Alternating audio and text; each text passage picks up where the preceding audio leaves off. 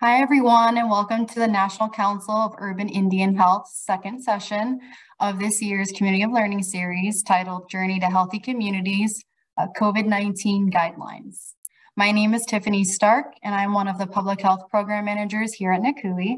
Also joining us today is my colleague, Micah Grant-Hunthrope. She is one of the Public Health Project Coordinators. Micah and I will be your hosts today, and we want to thank you for volunteering your time to participate in today's discussion.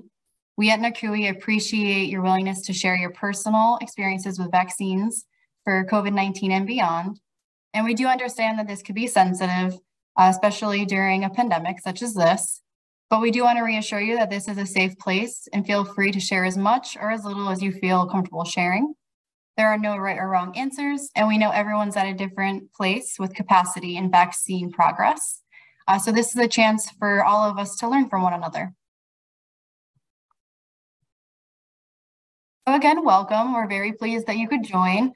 Your answers today are very important and will allow us to further understand your needs around adult vaccinations, specifically around COVID-19 and the flu, and how NACUI could further assist you with any barriers or roadblocks.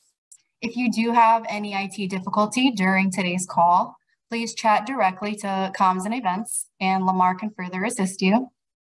And lastly, if you could, please enter in your name, UIO, or external organization, and any tribal affiliations into the chat box. That way we can get to know each other while also counting your attendance. And before we begin, just to review a few of the quick housekeeping items. So please, if you have video capability, ensure that your camera is on. This helps to create a more interactive environment. Also, please note that your microphones are muted, but you will have the opportunity to ask questions. You can raise your hand at the bottom if you'd like to be called on, or just unmute if the silence is there, and pop in. And our chat box will be monitored as well. So please feel free to drop any questions or comments throughout the presentation, and we will address them at the designated time. And also, this session will be recorded for educational and quality improvement purposes. And we also invite you to share your feedback with us after the Communities of Learning through our post-evaluation survey. Your comments are always appreciated and help us improve our technical assistance. And a gift of our gratitude will be shared to those who complete our survey.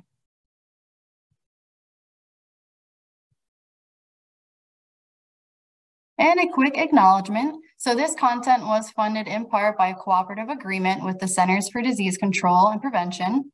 The Centers for Disease Control and Prevention is an agency within the Department of Health and Human Services. The contents of this resource do not necessarily represent the policy of CDC or HHS and should not be considered an endorsement by the federal government. And a quick background on NACUI for any folks that are new. Our organization is a national nonprofit devoted to support and development of quality, accessible, and culturally competent health and public health services for American Indians and Alaska Natives living in urban areas. We represent 41 of the Title V UIOs under IHS and the Indian Healthcare Improvement Act. We strive to improve the health of over 70% of the American Indian, Alaska Native population that lives in urban areas supported by quality, accessible healthcare centers. And so now we'll take a quick look at our agenda. So we'll move into introductions for our speaker, complete a quick little Kahoot activity. Karen Kwok will provide a presentation on COVID-19 guidelines, followed by an open discussion. And so now I'll pass the mic over to Miss Micah Grant-Hunthrope. Micah?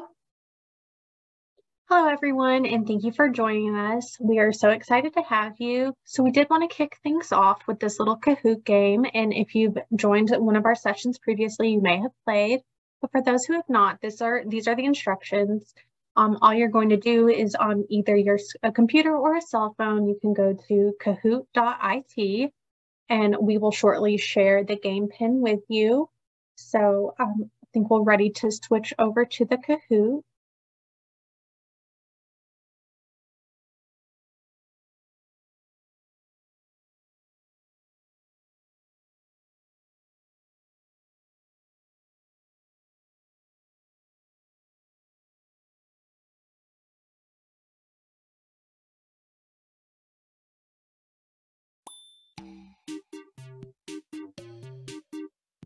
All right, so our game pin today is 1283247. So if you can either use that little QR code and scan it on your phone or go on the website and enter that game pin. You see some people starting to come in our game. Give everyone just a few minutes to get logged in.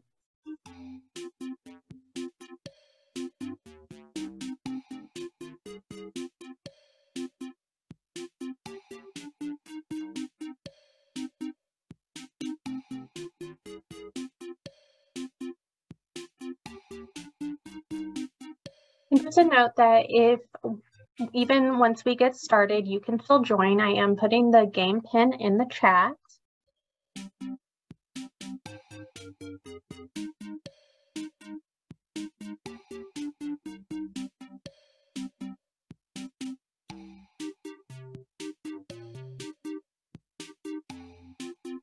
I love the Honey Boo Boo name. Yes, I'm loving all of these nicknames. Nice of Santa to join us.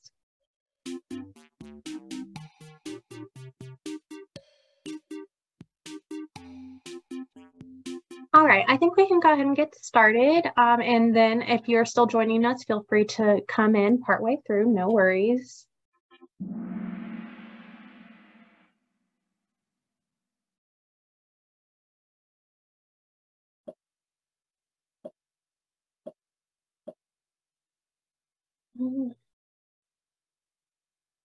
It's just our first little slide. So, coffee or tea? It's just a poll. If you'll just click on your phone or on your computer.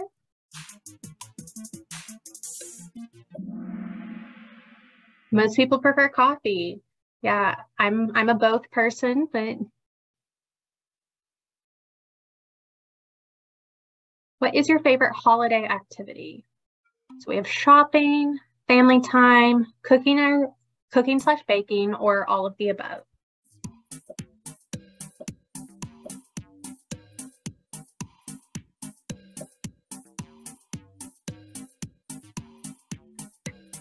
Comment in the chat from Johnny, eating. That is actually my favorite as well.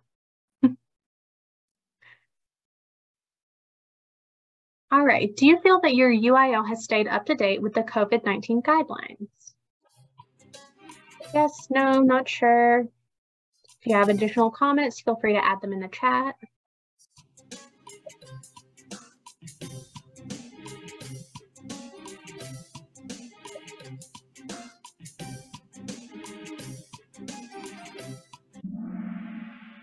So most people said yes, and we have a few who aren't quite sure, and that's okay. That's why we're here, is to learn what the guidelines are.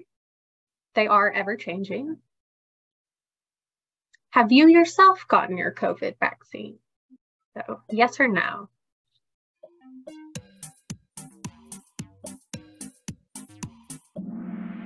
Everyone has. Thank you. Yes, that is what we like to hear.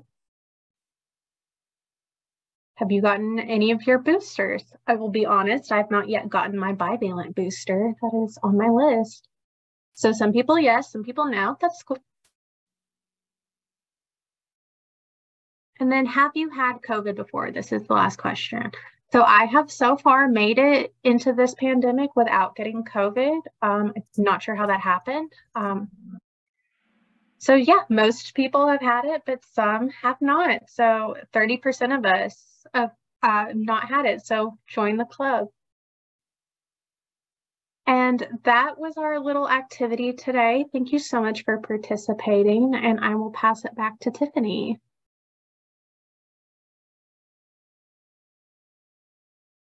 Thanks so much, Micah. That was really fun. So now we want to introduce our speaker today.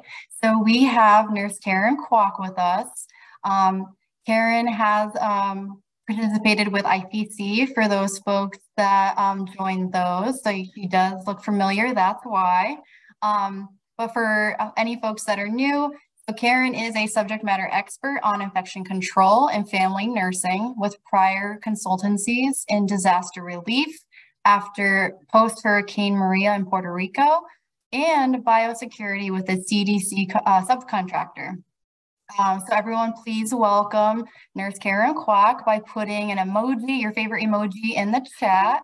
And I pass it now to Karen. Karen? Thank you for your kind introduction, Tiffany, and thank you to the audience in advance for your patience with my internet connection. So I'm calling in by phone. If you have a question or a comment in the chat box that I can't see on the phone, just feel free to let one of the NCUE staff here know. So with the presentation today, our objectives are to increase the knowledge of the COVID quarantine guidelines, the COVID isolation guidelines, and COVID boosters and when to get them. Next slide, please. The cold season is here, it's upon us. Because they share many of the same symptoms, it can be hard to differentiate between flu and COVID by symptoms alone. So prompt recognition with confirmatory testing will help guide the treatment. This timely diagnosis is needed due to the timelines for initiation of treatment, whether that be for flu or COVID treatment. Flu treatment should be initiated within 72 hours of the start of symptoms, and COVID treatment should begin within 5 days of symptoms beginning.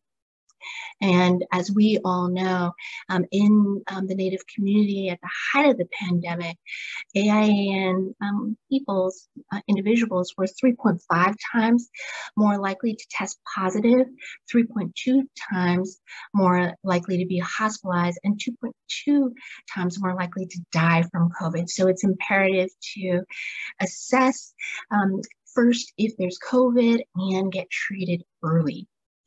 Next slide, please.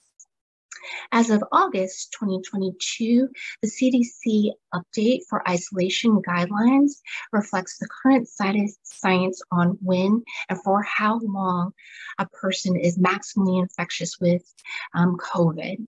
These recommendations do not supersede state, local, tribal, or territorial laws, rules, or regulations. In contrast to quarantine, isolation is the separation of people who are not sick from someone who is confirmed or suspected to have COVID. Isolate until your test results confirm you're negative for COVID. However, if symptoms still persist with a high suspicion or a exposure to COVID, then I would recommend repeating your COVID test 48 hours apart. With testing COVID positive, isolate, mask, and avoid contact with people who are at high risk of getting very sick or having complications of COVID. Isolate those 5 days, even if you are asymptomatic or with symptoms resolving, not having a fever for 24 hours. You wear a mask 5 additional days for a total of 10 days to minimize risk of infecting others from days 6 through 10. Next slide, please. During those 5 days, how do you isolate to limit spreading of COVID? Proper isolation includes staying at home with a mask, ventilation and proper air handling, and minimizing the sharing of bathroom and household items if possible. During the isolation, monitor for symptoms that might require emergency attention, like shortness of breath, chest pain, or confusion. Next slide, please. When to isolate. The start dates of isolation depends on whether or not there were symptoms. If there are no symptoms, day 0 begins on the testing day with the positive result. For days 6 through 10, continue to mask so that you can minimize the risk of infecting others, particularly those who would be susceptible for complications of the illness of COVID. If you had symptoms with a positive test confirming you have COVID, day 0 begins the day of symptom onset, such as having fever, cough, or sore throat. Stay isolated for 5 days with continuing to mask to minimize the risk of infecting others from days 6 through 10. Next slide, please. How do you end isolation? Those end dates are determined by the severity of symptoms and pre-existing immunocompromised conditions. For patients that did not have symptoms or symptoms were mild and or resolving, you must be fever-free for at least 24 hours without use of fever-reducing medications. Symptoms like loss of taste or smell may still persist for up to several weeks, but other symptoms like a stuffy nose should be improving by that time. For removal of masks, after you have ended isolation, when you are feeling better again, when there has been no fever or not using the fever-reducing medications or the symptoms are improving, you would consider wearing your mask through day 10, again, to protect those who might be at risk for complications, particularly from days 6 through 10, but day 0 through 5, you are staying masked because of your infectiousness if you have COVID. Or if you have access to antigen testing, you can consider using them for ending isolation. With 2 sequential negative tests 48 hours apart, you may remove your mask sooner than day 10. Note, if your antigen test results are positive, you may still be infectious. You should continue wearing a mask and wait at least 48 hours before taking another test. Continue taking antigen tests at least 48 hours apart until you have 2 sequential negative test results. This may mean you need to continue wearing your mask and testing beyond day 10. After you have ended isolation, if your COVID-19 symptoms recur or worsen, you would have to restart your isolation at day 0 and then talk to a healthcare provider with questions about when to end isolation based on this recurrence of symptoms. Next slide, please. Ending isolation if you happen to have moderate or severe illness. The end date of isolation is different for individuals with moderate or severe illness, such as shortness of breath or hospitalization. In these situations, isolation is recommended through day 10. And this is because infectiousness is very likely beyond 10 days, sometimes requiring up to 20 days of isolation. And this is true for people with moderate or severe immunocompromise. Those with conditions of moderate or severe immunocompromise should isolate through at least day 20, use of serial antigen testing, and consultation with an infectious disease specialist for their recommendations on when and how to safely end isolation. Next slide, please. For quarantine, again, as of August 2022, the CDC guidelines for quarantine reflect the current science, and the recommendations do not supersede state, local, or tribal territorial laws. With exposure to someone who has a contagious disease like COVID, quarantine is important to limit the spread of the illness, in this case, COVID, in case you may end up becoming sick after the exposure. So the separation and the restricted movement is recommended such that you can limit the exposure to others if you do end up becoming sick. For all those who are exposed, it is recommended a COVID test by day 5 from exposure to help confirm if there was an infection due to the exposure. Certainly, if you do develop symptoms, do test even if it's before day 5. Next slide, please. How to quarantine. During those 5 days, To limit the spread of COVID, individuals most at risk for developing COVID infection after an exposure would be those who lack vaccination or more than 6 months have passed since the second dose of their vaccination, or if there are more than 2 months since their J&J vaccine, or if they had not received any booster whatsoever. Proper quarantine includes limiting activities and movement with mask use. If you are boosted or cannot quarantine for 5 days, wear a mask for 10 days after exposure is recommended. Next slide, please. The same infection control actions are helpful during this cold season that is already compounding the COVID pandemic, but we will focus specifically on vaccination. I'll touch briefly on the overall infection control actions that are at your fingertips. People can become infected with breathing in respiratory droplets or by touching something such as a surface or object where flu viruses are on it, and then later touching their nose or mouth. These same infection control actions are effective with the current, re-emerging, or new respiratory infections. The ways we block influenza or COVID are the same, and the recommended PPE, personal protective equipment, has not changed. A respirator is still going to prevent you from breathing in the viruses, and to simplify implementation in areas of higher risk for COVID transmission, consider using universally N95s to protect healthcare personnel. Masking will keep those respiratory droplets out of the air so they can't be breathed in by others.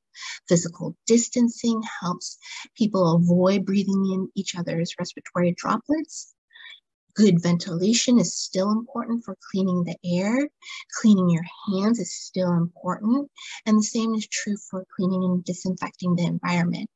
When a flu pandemic occurs, public health officials may also recommend additional non-pharmaceutical interventions.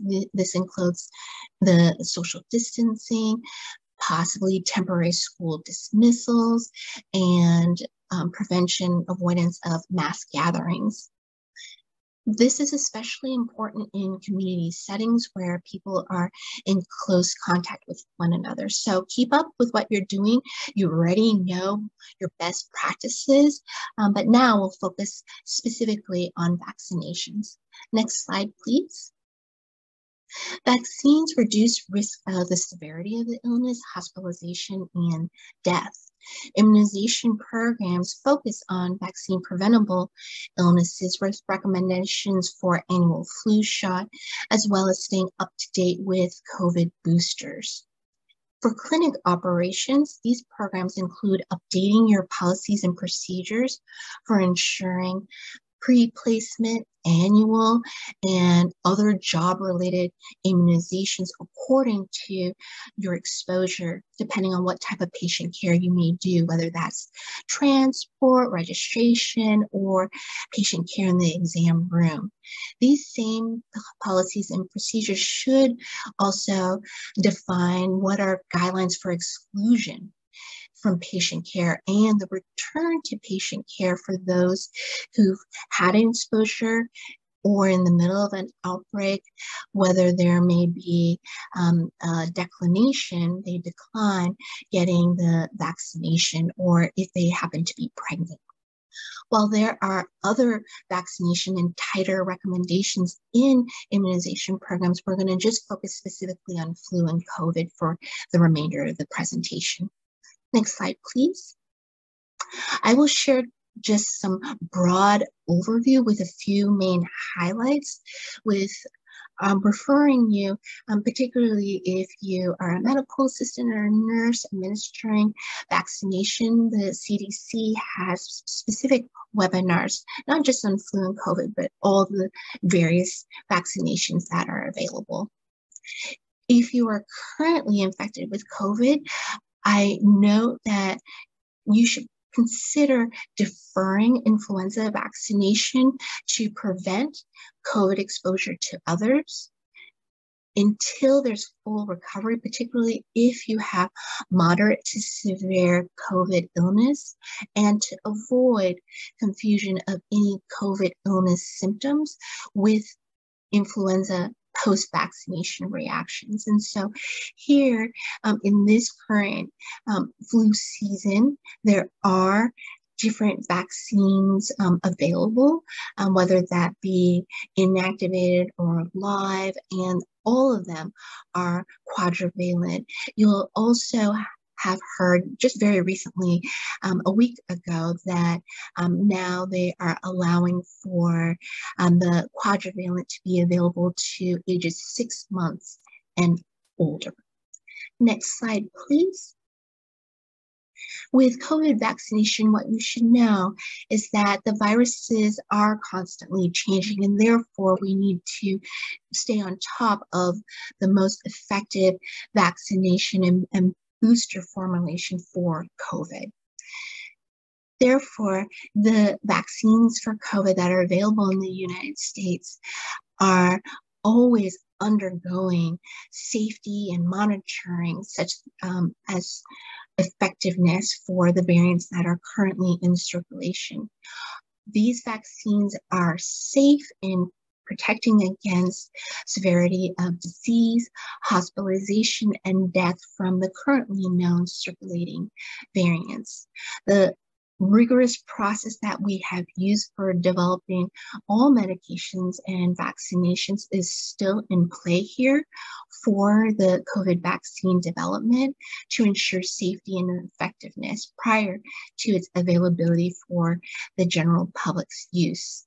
Each vaccine helps the body recognize and develop immunity against COVID in the event of an exposure and limiting the severity of the infection. The currently available vaccinations are Pfizer, Moderna, Johnson & Johnson, and Novavax, but none of them are of live virus. They do not enter or alter our cell DNA. And I will cover those different types of vaccines available in more detail in the following slides. Next slide, please.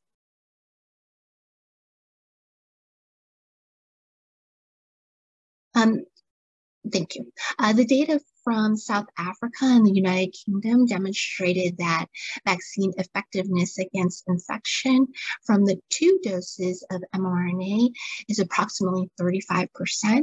And with boosters, it restores the effectiveness up to 75%. This level of effectiveness is dependent upon the variants currently circulating, but a sense of the mechanism of action for these vaccinations, let's discuss further here. With the bivalent boosters that are available from Pfizer and Moderna, they target the original strain of the coronavirus and specifically the BA4 and BA5 subvariants. Whereas the Novavax booster targets the original COVID virus. Novavax says that it expects to have an updated shot in 2023, but it says that the booster that they currently have can still protect against several strains, including BA5.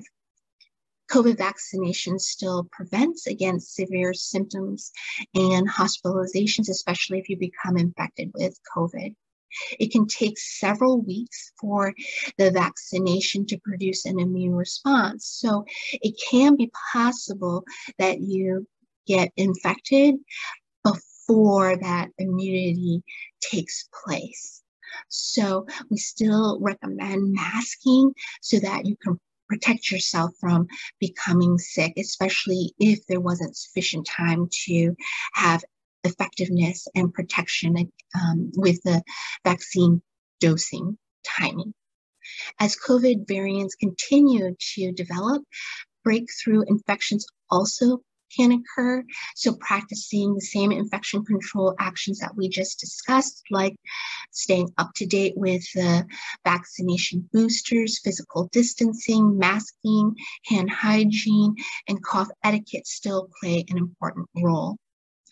The variants of the virus continue to happen much like flu. That's why we have annual flu shots, because the mutation of the virus means that we have to keep up with revising the formulation of the vaccination. That's why we had those updates of the boosters, and we get boosters periodically. And so this helps to explain and to encourage us to stay up to date as soon as the boosters are available according to our age and our medical conditions as well. And this is pretty common. For the next slide, the primary series, we recommend following through with the same vaccine product, whether that be Pfizer or Moderna, for completion of the primary series. And we strongly encourage that you receive the boosters for everyone ages 5 years and older for the available vaccine products, whether that be Pfizer, Moderna, J&J, or Novavax. Now, diving in a little bit more in detail for the mRNA vaccines like Pfizer and Moderna, they trigger an immune response using the mRNA, the messenger RNA, as a protein to teach the cells to make a protein, even just a piece of the protein that can be triggering our own immune system to recognize the virus. This same immune response is what helps us produce the antibodies that help us recognize the virus and protect ourselves if we happen to get exposed to COVID, and to prevent us from getting sick with severe symptoms. With the protein subunit vaccine, which is Novavax, it contains pieces of the virus that can cause COVID. These same virus pieces are the spike protein. And the vaccine contains another ingredient called adjuvant that helps the immune system respond to the spike protein should you encounter through an exposure the COVID virus. And once the immune system knows how to respond to this spike protein, the immune system is primed and ready to respond quickly to the actual virus and to protect yourself from COVID. The protein subunit vaccines have been used for years. More than 30 years ago, hepatitis B vaccine became the first protein subunit vaccine. Another example of a protein subunit vaccine is whooping cough, such as pertussis. It's commonly found in the vaccine formulated Tdap. So big T, tetanus, diphtheria, lowercase d, and the acellular pertussis or whooping cough. There is research for viral vector technology as well, and for decades there has been hundreds of scientific studies researching viral vector vaccines and has been published around the world. More recently, we learned about it for Ebola and that particular outbreak. Next slide, please. So you might have heard different scenarios as to when one is determined to be up to date with their COVID vaccinations. How do you know? Determining if you are up to date with COVID vaccination depends on your age group, the vaccine that was first received, completion of the primary series, length of time since your last dose, and history of a weakened immune system or immunocompromise. Updated bivalent boosters are available as of September 2nd for individuals 12 years of age and older, as of October 12th, 2022 for individuals that are 5 to 11 years of age, and CDC recommends that everyone stays up to date with their COVID vaccines for their age group. And that would be true for 6 months to 17 years of age, and those that are 18 years of age and older. And we are following, according to CDC and ACIP and the Food and Drug Administration, their recommendations for Novavax. Next slide, please. If there was a recent COVID infection, do you still need another COVID vaccination? If you become ill with COVID vaccination, with COVID infection, getting a COVID vaccine does give you added protection against COVID in the future. However, you would reconsider the timing in which you receive that COVID vaccine dose. You may consider delaying that next vaccine dose for 3 months after the COVID infection, taking into account if you have a risk for complications due to a weakened immune system or diabetes, or there may be a risk of disease due to your close contacts should they be exposed to COVID. Next slide, please. These are resource links for vaccination schedules according to your age group or special considerations for weakened immune systems. And these same resource links will be made available after the presentation. Next slide, please.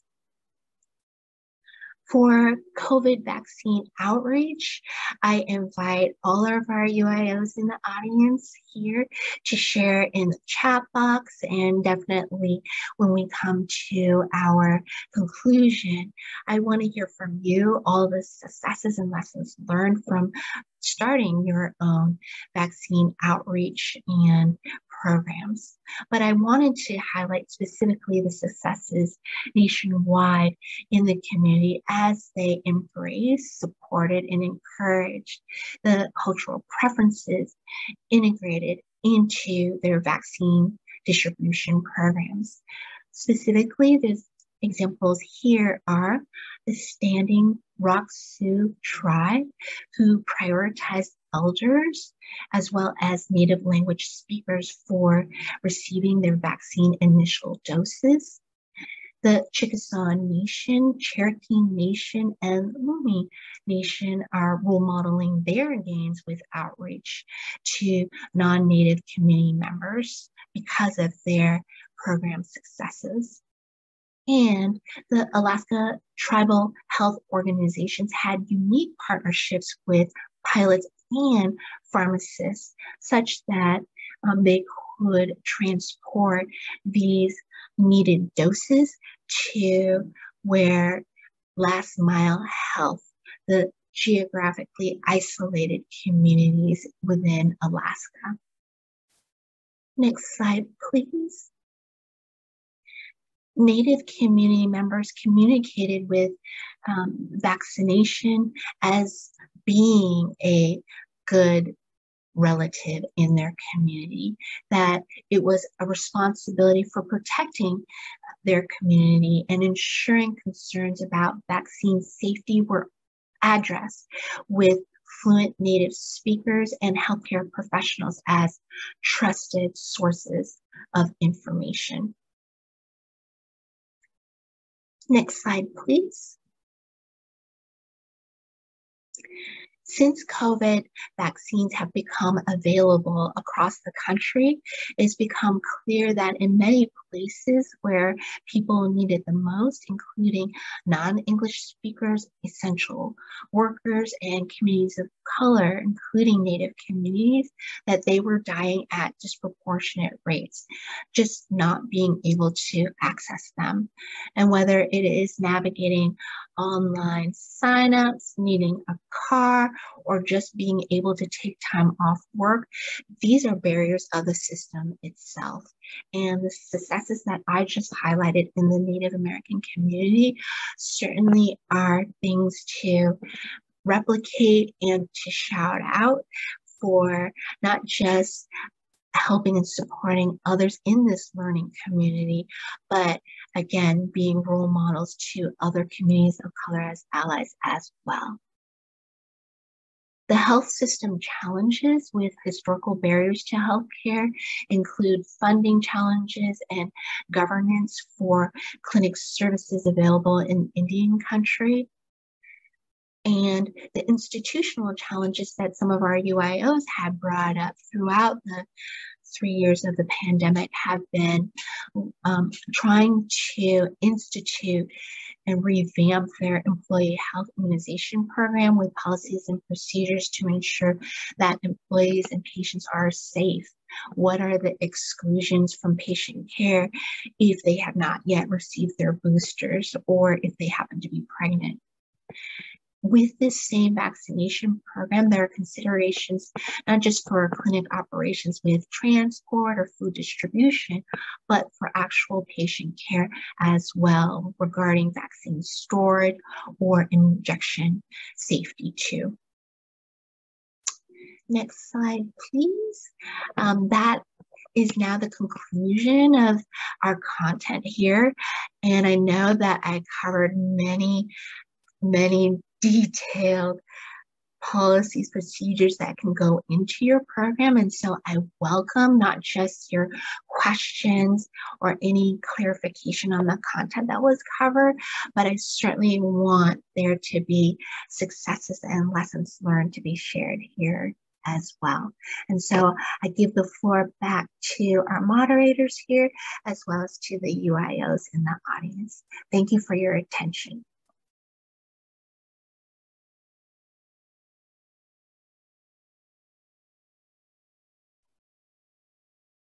Yes, thank you so much, Karen, for your presentation. A lot of great information in there. So like Karen had mentioned, we want to open the floor up to our UIOs to see if there's any questions for the presentation or anything else that you may have thought of during the presentation.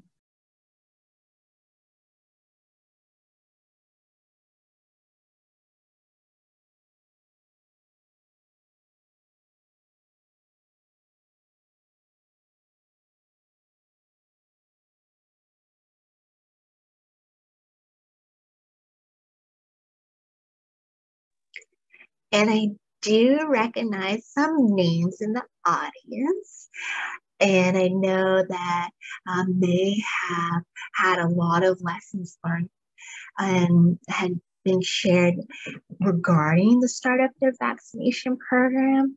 And so if I may call in the audience, I see a couple of individuals like Johnny Delgado, I think Lucas Sparkman, and possibly Molly Siegel and Liz Bass and Renee Tennyson are from UIOs. And I wonder in this community of learning what might have been new information that you might have heard here that you might be implementing your immunization program. Or what were successes, lessons learned just from this initial startup or the bivalent vaccine outreach that you did? Go ahead and come off mute or go ahead and share in the chat box, please. Hello, everyone. This is Johnny Delgado from Bakersfield American Indian Health Project. Sorry, I'm driving and some of the audio did cut out during some of the presentation, unfortunately, but a couple of key things that I picked up on was the 10-day quarantine for moderate or severe. I didn't realize it was a 10-day. I knew of the 5-day, but not the 10-day though. I also didn't know that the bivalent, I believe you said it was authorized for, I think you said 6 months and up, opposed to it being, was it 5 and up before, 5 years of age and older. So that was new information for me though. But the rest of it was knowledge that I knew already. However, it would be nice if you guys had some of those resources. I know there was several links that were shared. If there is stuff we can print up to share and pass out. We actually have an event coming up, and that was specific. That type of information was specifically requested. to share with the community that we're going to be serving at this event. Thank you for sharing, Johnny, and you're totally right. Things are changing all the time. When my patients would call in and ask me about the policy, I always double check every single day because things are changing for the recommendations, and you as well as everyone in the audience is doing the exact right thing in coming to these webinars, sharing information amongst each other as to what is the newest and how does that affect how I shape the immunization program, but policies and procedures to protect your staff. So that's great. Anybody else in the audience? Sorry, I got one more thing to add. What I think is one of the most important things is for to reaffirm that, not to reaffirm, but to basically push out there that these restrictions are still in place. Lately at my UIO, I've had a lot of staff speak out more about the masking guidelines and mandates. The state of California has us still masking in healthcare settings, and it's been a lot of, well, the president said COVID's ended, why do we have to wear these stupid masks? And so I think that this basically just reaffirms what the expectation is by the CDC, regardless of whatever political power, whether political means may be in place, that this is still the recommendation, regardless of our personal feelings, and it's what's best for everyone in a sense.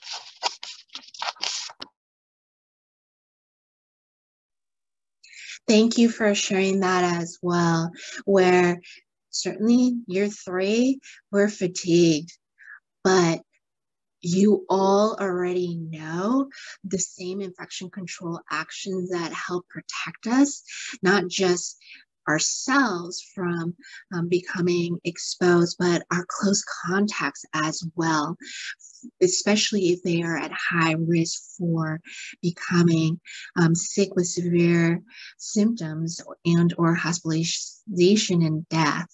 And being a good relative is about protecting others as healthcare workers too.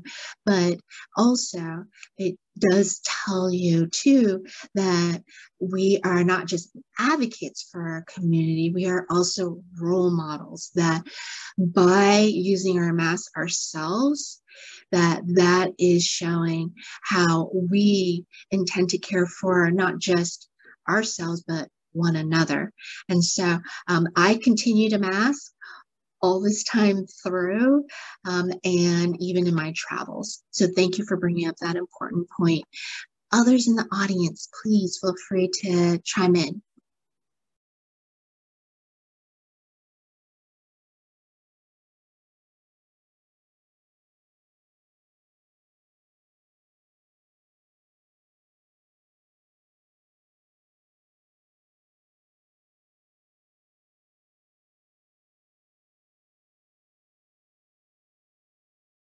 So one question that I've always had is what information should be shared if the patient is in quarantine, and how is that different than if the patient is in isolation? Thank you for that question. So with the differentiation between quarantine and isolation, quarantine is that there was an exposure to an illness, in this case, COVID. Whereas with isolation, it's if you are already sick, especially if you have been confirmed to test positive for COVID. And so those terminologies, they are separate and distinct and guide what is your timing for the isolation and the measures that need to be taken to protect those who could get infected by being exposed to you if you were positive for COVID and needing to isolate. And so that's how you would differentiate between the two, where quarantine is an exposure, you are not sick, you don't have any symptoms. Isolation, however, is if you do have those symptoms, you were confirmed positive for the COVID, I would still say, especially if the first test was negative and you still have symptoms, you were definitely exposed to COVID, the due diligence would be to stay masked and to repeat the COVID testing at 48 hours apart, because the vaccinations are so effective that actually that low viral load that might have been the false negative, it might turn positive by the second serial test 48 hours apart. So still mask if you're symptomatic, and test again at 48 hours to really confirm that you're not COVID positive, you're not exposing others to getting sick and possibly dying from COVID.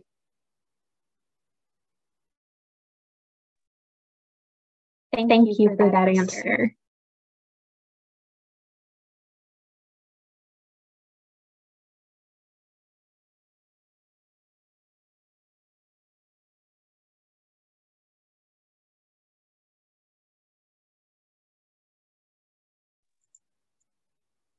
And while we wait for the audience to share their successes or questions, I want to just distill down from the content here. Yes, it's very detailed.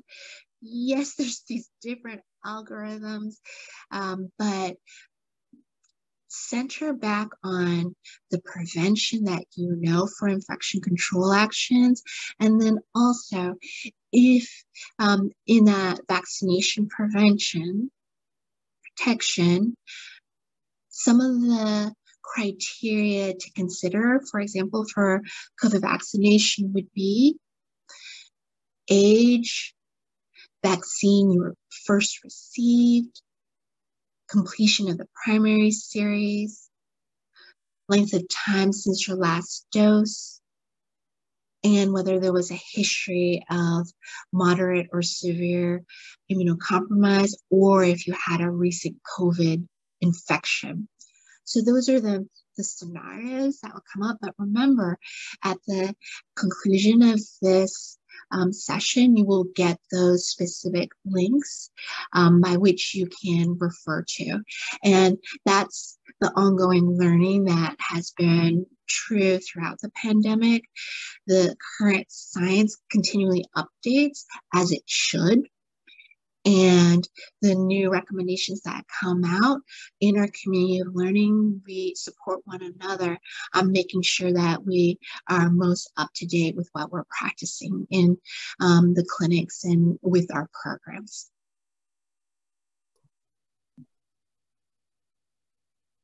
And we do have a question from the chat.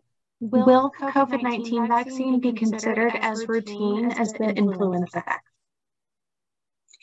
Thank you, Molly, for being courageous and sharing that question. Good question. That has been something that we have wondered at the very beginning, and it's seemingly going to be going in that direction again, where similar to the flu vaccine, we just have to stay current with what are the most common circulating variants at that time, and we're staying in step with protecting our patients or community members with a vaccine that is continually being studied for safety as well as effectiveness based on what's currently circulating in the community for variants. So great question, Molly.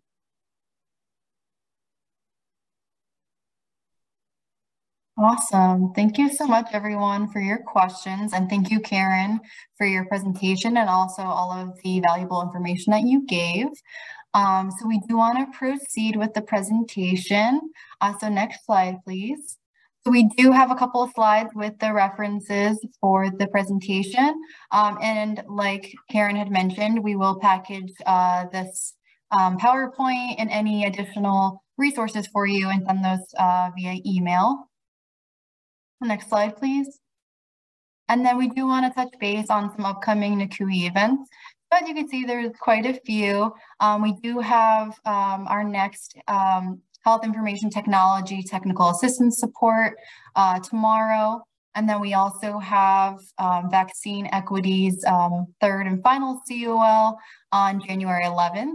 And then we have a couple other events too throughout January. So definitely stay tuned for those. Next slide, please. And then we do have current funding opportunities available. So the electronic case reporting, or ECR, UIO subgrant award year 2, that is still open. Applications are on a rolling basis, and we are awarding up to 3 UIOs for $84,600 each.